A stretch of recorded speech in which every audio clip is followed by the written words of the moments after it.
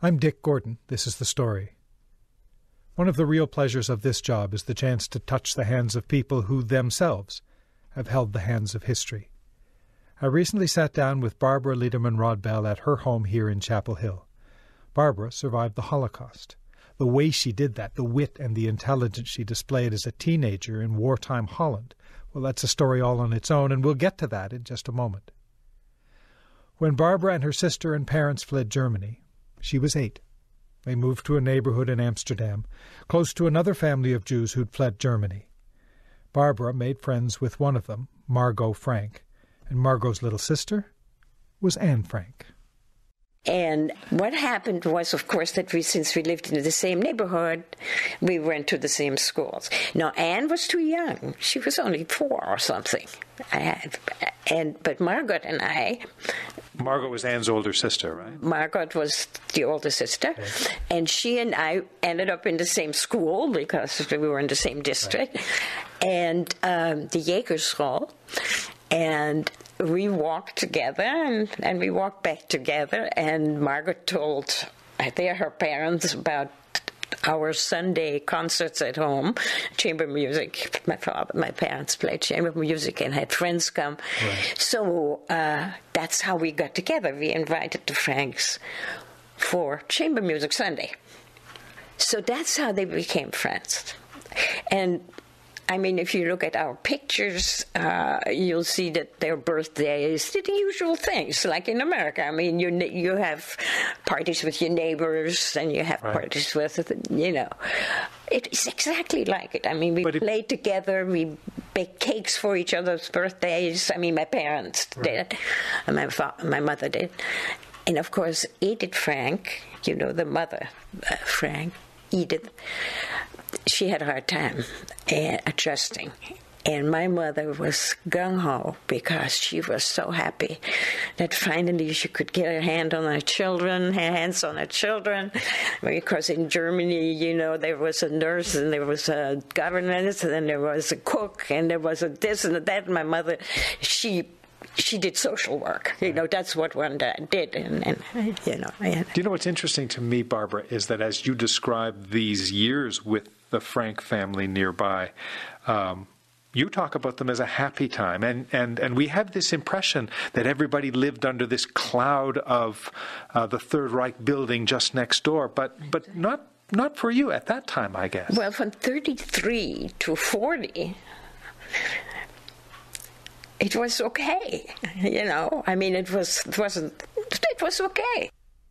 When the Germans invaded Holland, Barbara was a young teenager, and as I mentioned earlier, her friend in the Frank family was the elder sister, Margot. Now, if you know girls of that age, you'll know that they're very busy growing up. They often have very little time for little sisters and their friends, but Barbara remembers distinctly she had a connection with Anne Frank. Yeah, that's the funny thing, because we did. It wasn't that I went to look for her to play, but she came. Because this was Anne, She was enormously bright. And you knew that even then? Oh, yeah. I mean, by now she's older. She's not 4 years old. Yeah, sure. Let's say so she'd be 9, 10 years old. Yes. And she was... She was looking for me. She wanted to see, what do you read? She wanted to know what I read.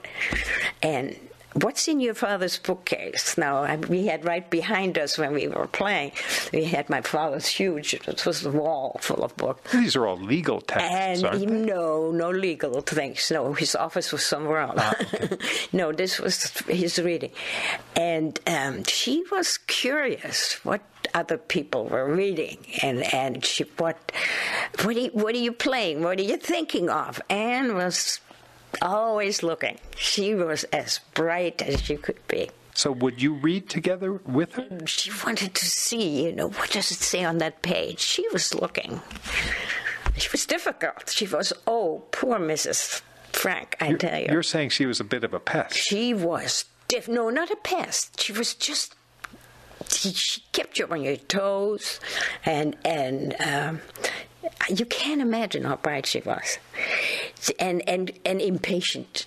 She was bored with the little kids, She liked Susanna, but my sister actually didn't like her that much because she said, Anne never wants to play a game from beginning to end because she gets impatient in the middle. And the heck with it, So my sister was more calm and liked. So Anne and I would do sort of gymnastics in the one little open space that was there and move around. I was then going to ballet school.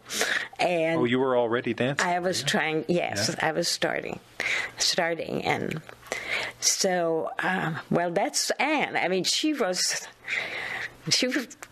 interested in us, Do you have any recollection, Barbara, of her doing any of her own writing, starting a diary or anything like that?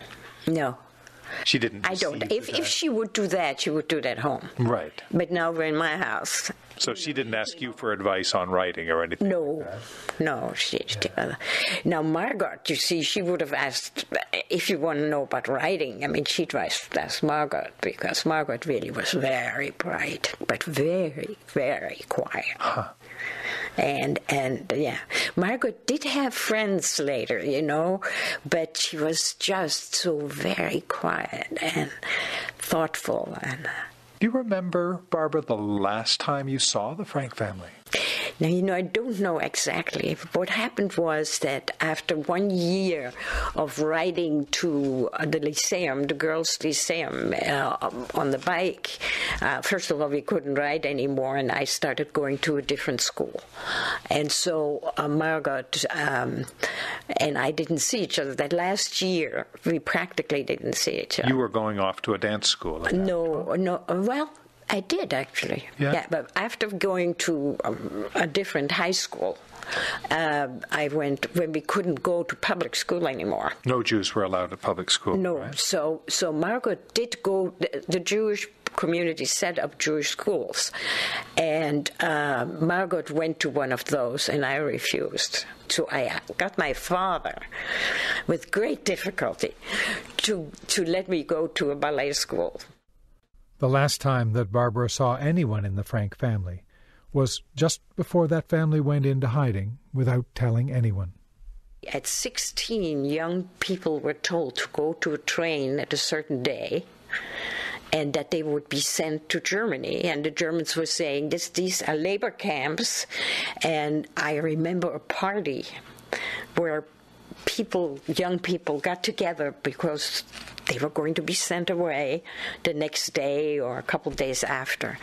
And they were saying, it'll be all right, we'll work hard, we'll have to work hard, but we're going to take some lipstick and a little bit of, some different kind of shoes and some whatever to curl my hair to look nice, and we'll sit around camp. They thought it was like a campfire sort of thing, that they would, have a good time.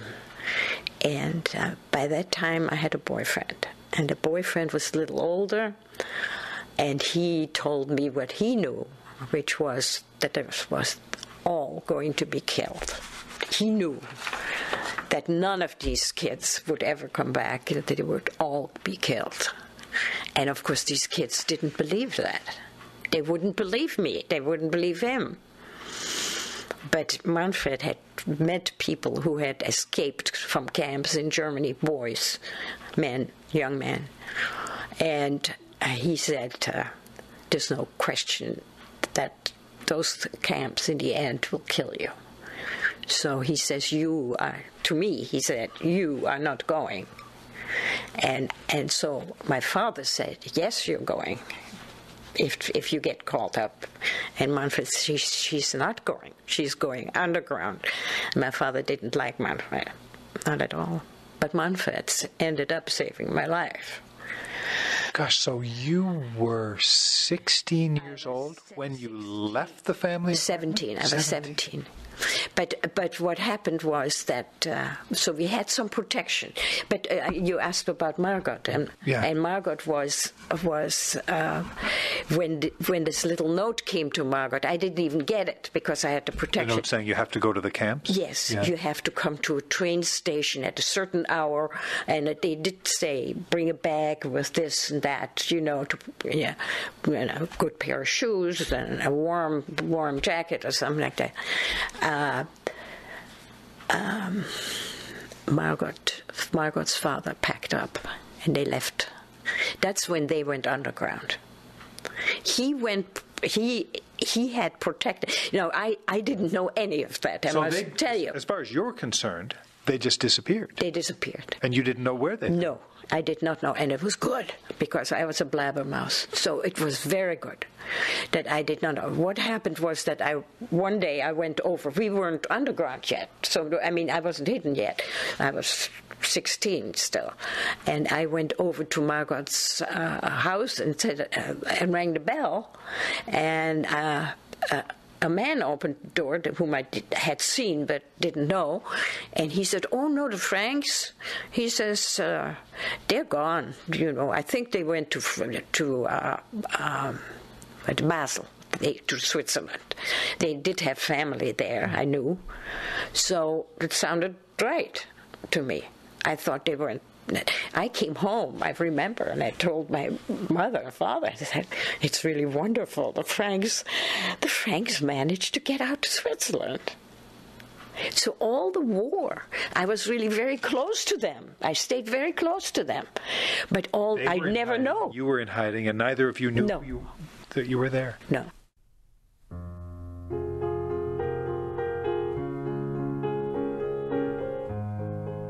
And so all those months that Anne Frank was writing in her diary, hidden in the secret annex, and the 2 years before her family was taken away to the death camps, she was actually close to where Barbara was also taking refuge.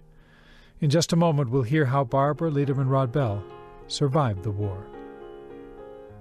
I'm Dick Gordon from APM, American Public Media. This is The Story.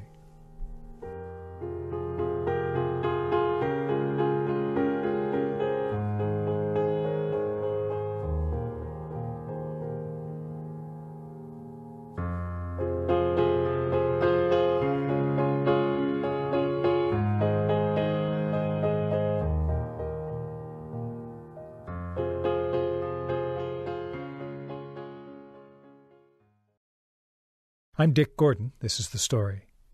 I'm talking this hour with Barbara Rodbell about her childhood encounter with Anne Frank, and Barbara's own story of surviving the 40s in Amsterdam, a time when the Nazis were relentlessly shipping Jews and others to concentration camps. When Barbara was 17, her boyfriend, Manfred, was able to secure false identification papers for her. It was difficult in the beginning to get good papers. It was actually practically impossible. Later on, artists and other people got together and started fabricating or changing original IDs. The ID had a photograph on it and had a thumbprint and a signature. And of course, there were certain things they couldn't change if they want. So, but they could, when they took out the thumbprint and the picture. No, wait a minute. They couldn't take out the thumbprint, but they could take out the picture. Right. So they put my picture in place of Sylvia's. I got the ID of a girl named Sylvia who had died. She was so I don't know where they got it. But somebody got it, and I got it. And they took out the picture, put my picture in, and across that was an official stamp. An official stamp, and they could. Half of it was on the picture, so they had to draw it. Half of it was on the paper, and they left that. And then they drew the rest of the... they did it very well. I have no idea how they did it, but they did that. And that's what I had. But there was something else on this ID, and that was her birthday. And her birthday was 27. And I forget what I was at the time, maybe 17 or 16. Oh, she was 27 years old? Yeah. That said she was 27. She was 27, and they couldn't change it because you couldn't get the ink right. You know, and you're such a young-looking person at that time. You probably didn't even look 17. No, I didn't at all like 17. And if somebody really wanted to look at it carefully, it wouldn't have passed. But it passed. And that, if you want to know when it passed, was the day I left home. Tell me about that day. Well, what had happened was that there was a big, what was called a razzia, or a pogrom. Rounding up of the Jews. Yeah, and it was it wasn't big, it was actually by name that time. You know, there were various kinds of pickups. There was pickups where they picked up everybody, then there was pickups where they picked people up by name, and etc. So we were sitting at our big window in the front, looking out on the street. But I thought you left home at this point. No, I hadn't. Okay. And we saw them coming. You know, they came to this house, and they came to that house, and they stopped a couple of steps before ours. And I had told Manfred knew. He always knew when things were happening, and he knew about this particular pickup. And he sent somebody with a German. The guy had a German coat on leather, and big boots, you know, and whatever else they wear. And he came on a motorcycle, big motorcycle. And he imagined, in the middle of this pickup business, the bell rings, and my father goes out of his mind. They thought he was going to get picked up. So the bell rings, and we had to open the door. So we opened the door, and it was this guy, and he came. I'm come for Barbara. He came for me to pick me up. And he said, Manfred sent me to pick you up, so hurry up and get out. We have to get out of here. And my father threw him down the stairs. And he said, the guy later on told me, I said to myself, I'm not going to fight this man. And he picked up and left. So I got left with my parents, waiting for what was happening, and somehow it just stopped in front. It didn't come to us.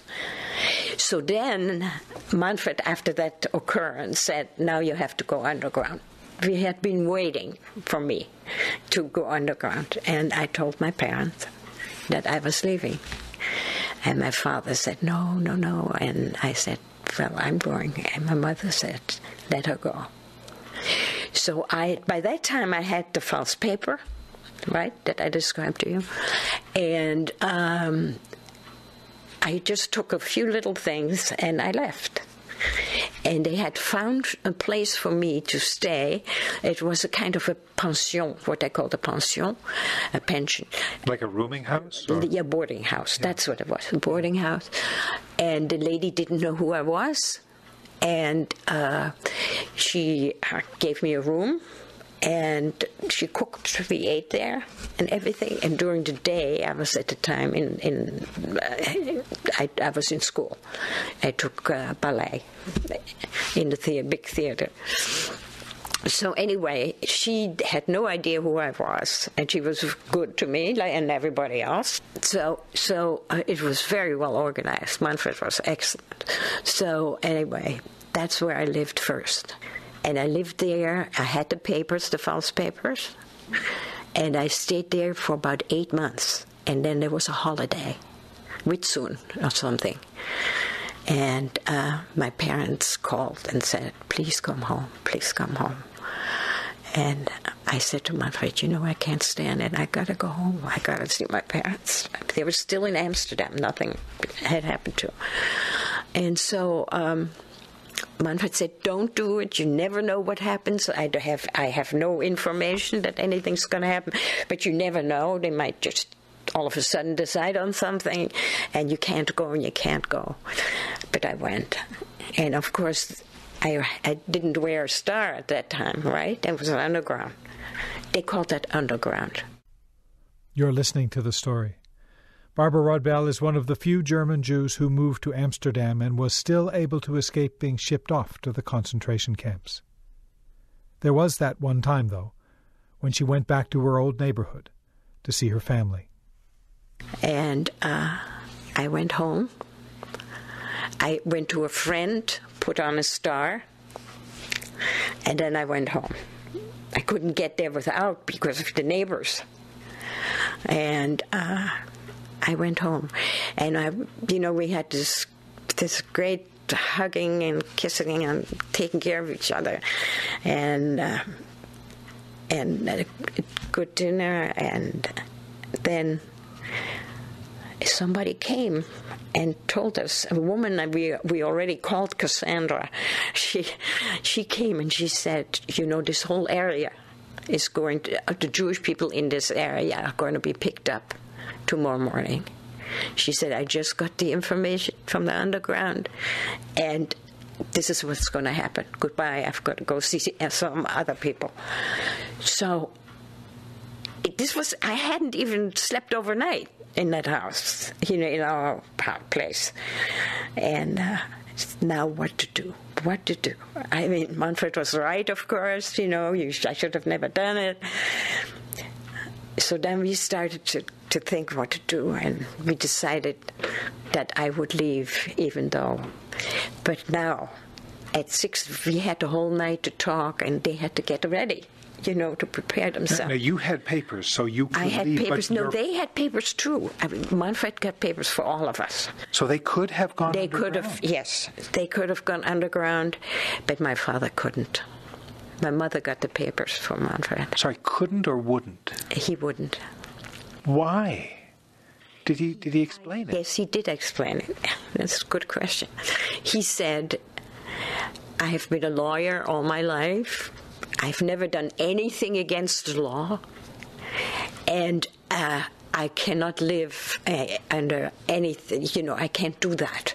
It's completely against my nature if the law says, and I yelled at him. I said, the law? What law? He said, these are not your friends at the university in Berlin.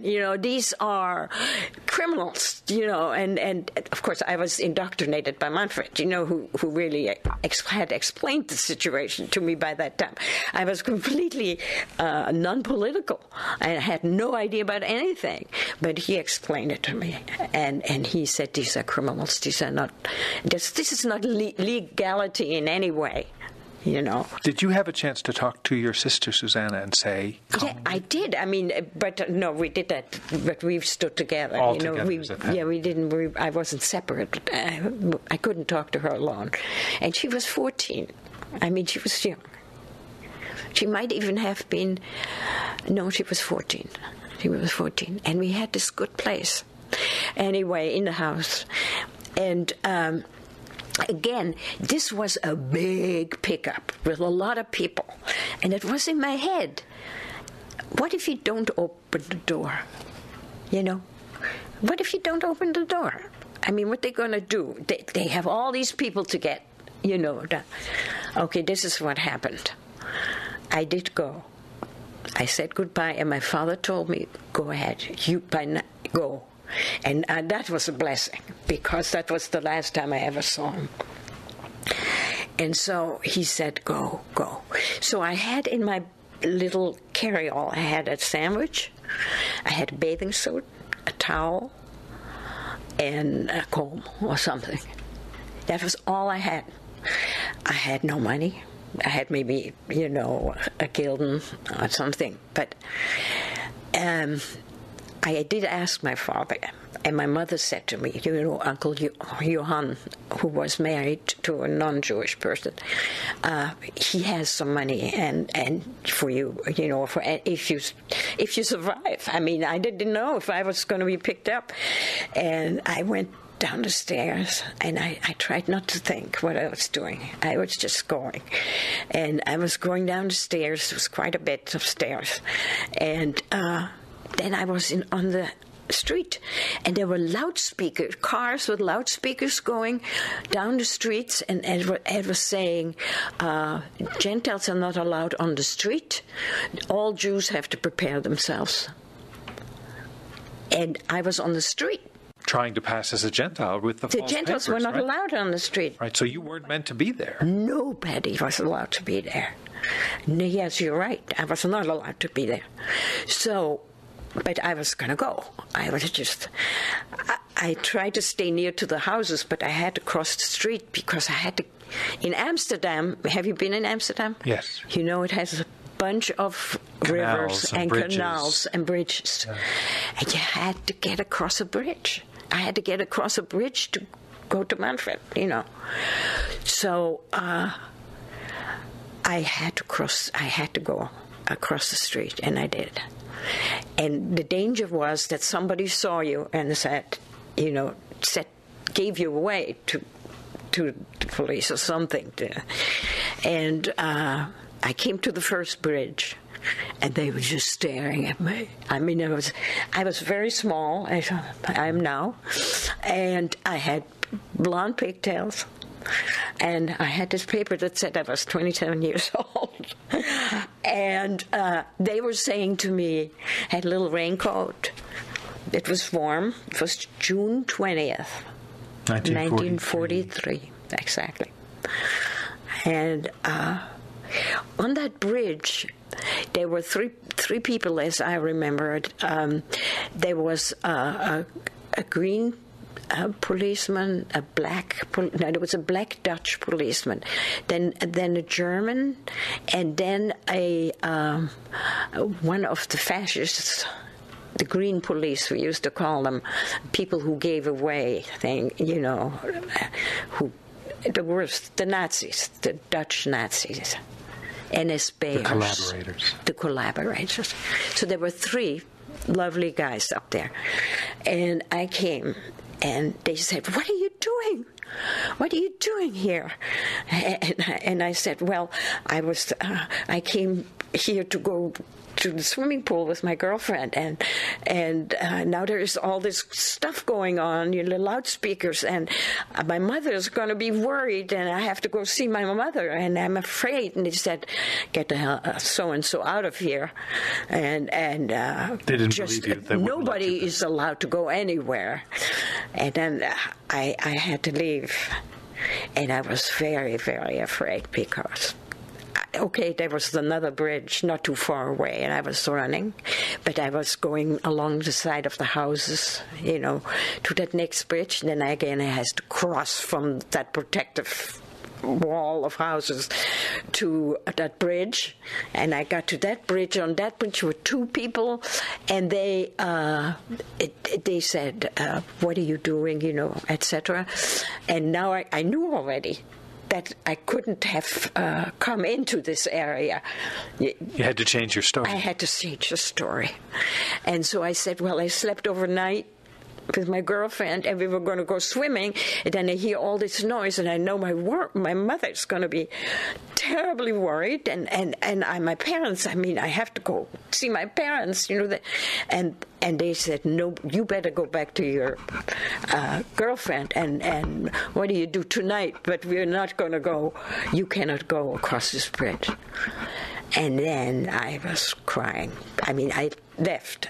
And I was crying because that next bridge, that was quite a ways. And I had to go through a lot of country to get there, And you're all by yourself. I was all... And so I ran carefully down, nothing. Nobody was on the street. So I just went to that next bridge. I got to that next bridge, and there was a German, just one German soldier. He was very young. I would say, by now, then I didn't think about it, but he was young. He could have been my brother, something like that. And he saw me looking the way I was, tears, and he spoke in German. He said, "Was ist los? Was machst du hier?" And of course, I said in German, I answered in German. I said, I want to go see my mother. I didn't even explain anything. He said, "I want to see my mother." And he says, where is your mother? Wo ist denn die Mutti? Where is your mother? And I said, "Da." And just pointed. And he says, "March. Schnell. Mach. Go. Los." Yeah. He let you through? Marsch. Weg mit dir. Yeah. I mean, he must have thought of his sister, or something. I mean, and he was this crying girl, and I mean, what the heck, And he was alone. He could make a decision. Those others, had somebody else there who could have said, But he did that. He said, los, ghost. He saved your life? Yeah, he saved my life.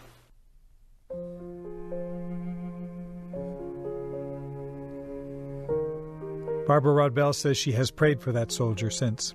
She imagines him as an old man at home. Barbara made it back to Manfred's house, and late that night Manfred and some others in the resistance went to Barbara's family home, but no one was there. She thought it was possible that her parents and sister had gone to a labor camp and survived, and that she'd see them after the war. She knows now they almost certainly died in Auschwitz in 1943. She spent the rest of the war with Manfred and his group of friends in the resistance. We'll hear more about how they survived in just a moment. I'm Dick Gordon from APM, American Public Media. This is The Story.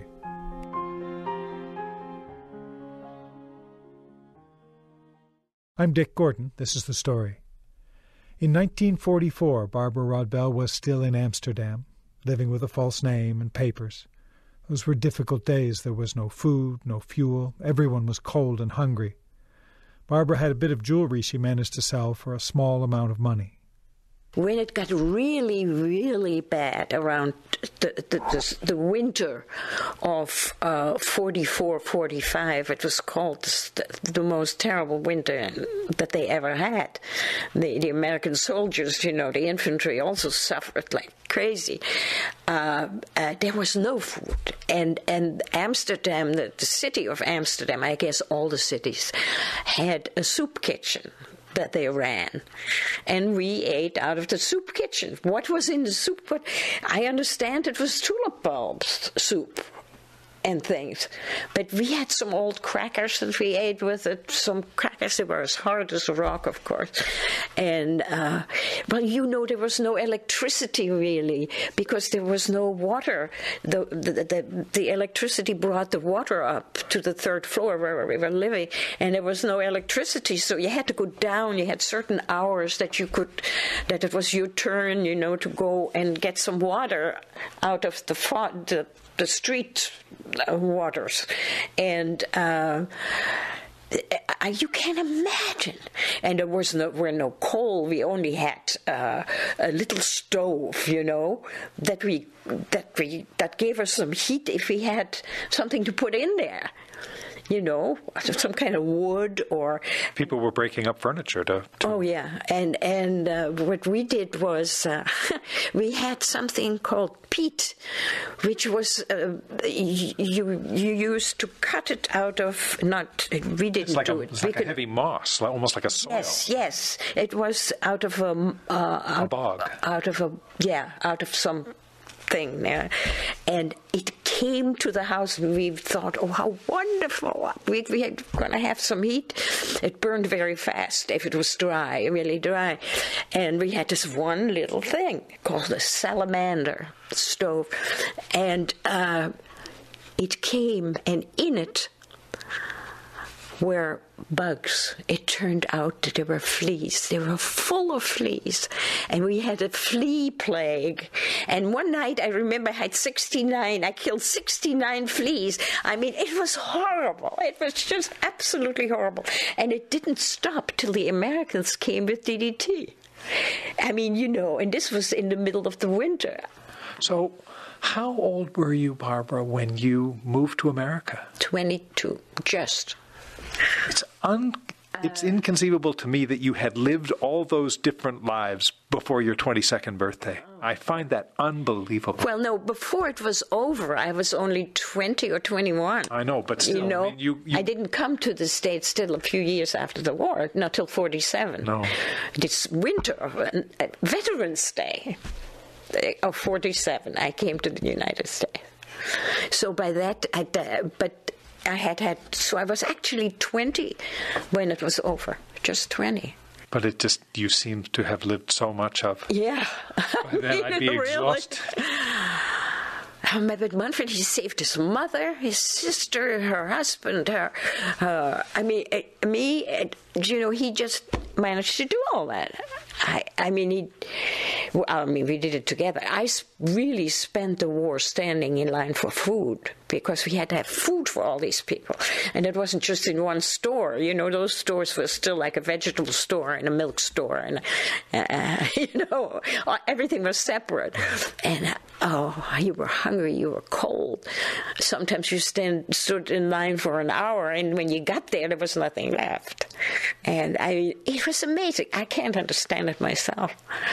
I was so thin. You could see through my navel. You could see my backbone. It was amazing. Yeah.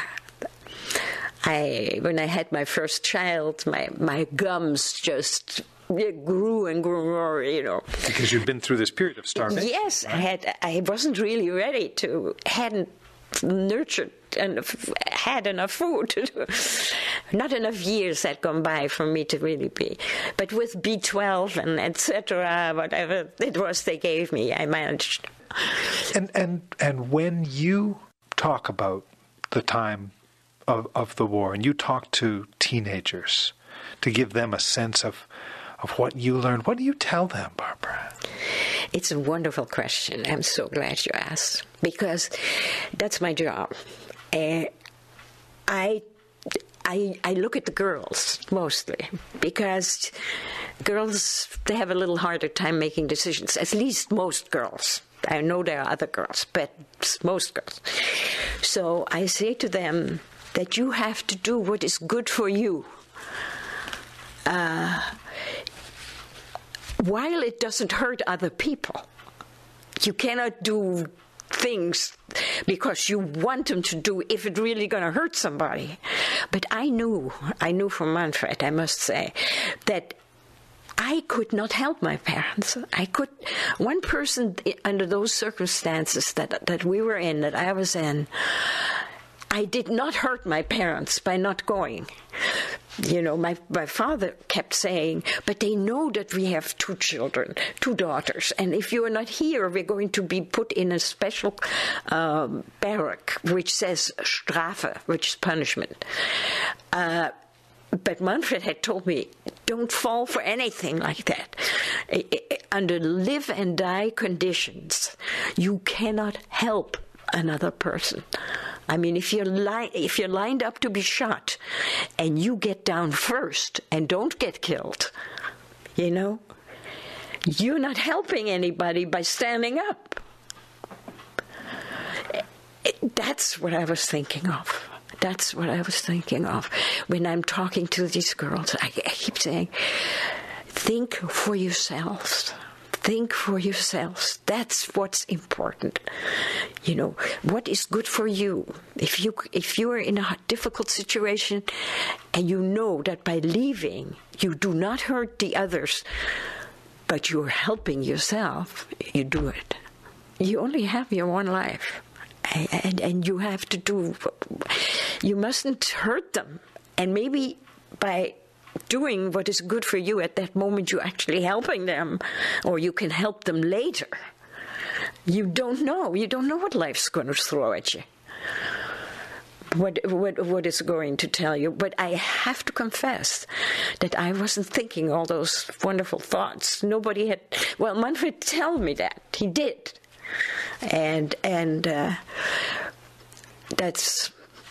You're saying you weren't thinking those thoughts? You weren't thinking it? I wasn't thinking that I was hurting them, no. Because in such a large pickup, which this was, what they did was, at the time they were being picked up, the loudspeakers were going. This is what people told me, because I didn't hear that. I was gone. They told me that the loudspeakers said, all Jews come down the stairs.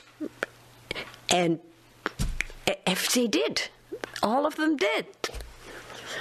So, not everybody where I lived was Jewish, so they did not. Some doors were not opened, and people did not come out. And some Jews did not go.